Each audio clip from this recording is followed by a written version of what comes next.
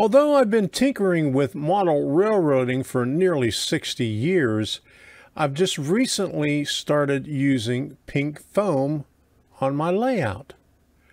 So let me give you my thoughts right here. Hi, I'm Tom Kovichak, and this is TOMSTRAINS and Things. This channel was created to help other modelers who are in need of guidance in pursuing their dream of building a model railroad. And today's train of thought will be on pink foam. I'm going to give you a few pros and cons on it, what I have experienced so far. And I've only gotten as far as laying track on my first module. So it's a newbie perspective of it, but I think it pertains to everybody, and there's probably more pros and more cons than what I have.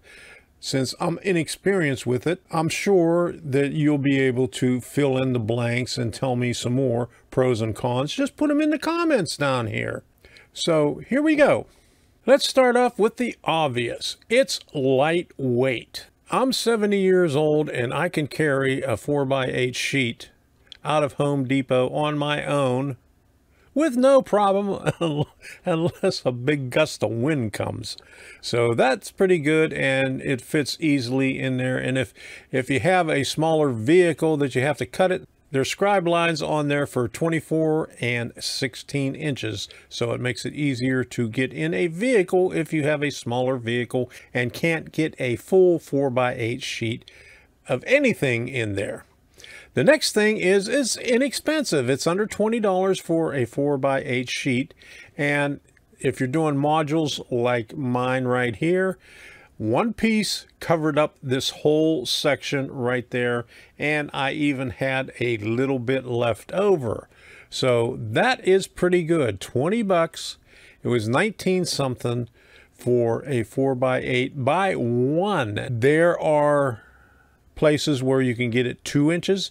Can't get it 2 inches where I'm at. In fact, where I was in Naples, it took a long time for me to find a 4x8 sheet. All I found was a 2x2 foot sheet that was nearly $5, which was ridiculous. It is inexpensive. As far as terrain goes, this stuff is amazing because you could lay out a 1-inch layer of it and say your track is at 0. You could go minus elevation and plus elevation easily. It's easy to cut. And that's the main reason why I got this. I have 1 inch over here. I have 2 inches over here because I need a little bit more elevation below the track level. But it's easy to cut and form. What used to take me hours upon hours to create a terrain by first of all, cutting cardboard strips and then gluing them with hot glue and forming a form, and then getting plaster cloth, the messy plaster cloth, and putting the plaster cloth over there, and then the plaster of Paris over top of that. It used to take hours, and it was very messy. But this stuff right here, all you need is a knife and a brush, and you could cut anything that you want, and the pieces that you cut out to get your negative elevation, you could put in the top. I have several pieces that I used around the top over here that I have left over, and I have pieces from the module that I just put up where I could use as plus elevation. The possibilities are endless with the terrain, and it's easy to carve. Like I said, it's easy to carve, and I'll show you what I use with it. So far on this module, I've used these two tools here, a knife and a wire brush. And I'll pop up a couple of pictures over here to show you what I did with it. It was really easy, really good sharp knife, cuts it. And I also cut my pieces with this knife also. Now I do have a foam cutter that I showed you when I was creating this module over here, and that's still packed away in a box someplace, and I'll probably use that once I find it. But for right now, I'm using this knife and this brush. I'm sure that there's other tools that you could use to get the desired contour of your foam, but so far, this is all I've needed. The one thing that I don't like about the cork is when I'm laying track. The way I did it before, I had cork roadbed or cork underlayment over top of plywood, and when I wanted to lay the flex track in, all I would do is take my pin vise and start a pilot hole for the nail and then just push it down into the plywood. With the cork and the foam, you can't do that because there's not enough to grab onto because the nails aren't long enough. Now you could do it with T-pins like I showed in a previous video just to hold it into place, but you can't ballast it in with the T-pins. As you know, the holes in the ties are dead center, and you usually line up the track on the center line of the two pieces of cork. So you don't have anything to put your nail into. You have dead space right there, and you just have a little bit of foam. What I had to do is put holes on the edges closer to the rail so I could grab into the cork, and I'll show you some pictures of it right up here.